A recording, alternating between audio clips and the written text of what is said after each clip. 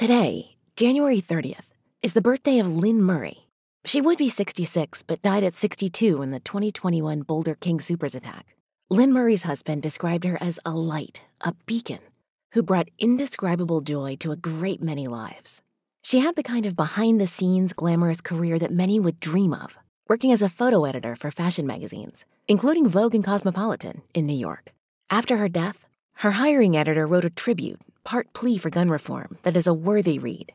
Hollywoodlife.com/03/25/shooting-victim-Lynn-Murray/amp.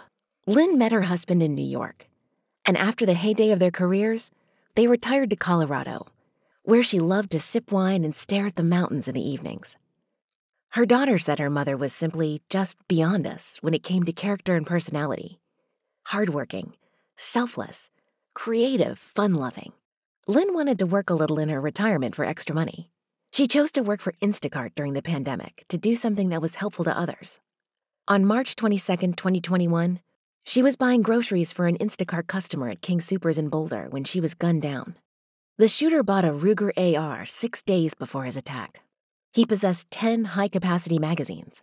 Colorado banned high-capacity magazines after Aurora, but gun manufacturers and retailers skirt the ban by selling parts kits enabling buyers to build their own.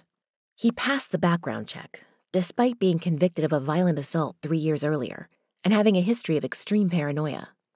As of today, he is still in the state hospital in Colorado, deemed unfit to stand trial due to his mental state. If only his mental state made him unfit to purchase a weapon.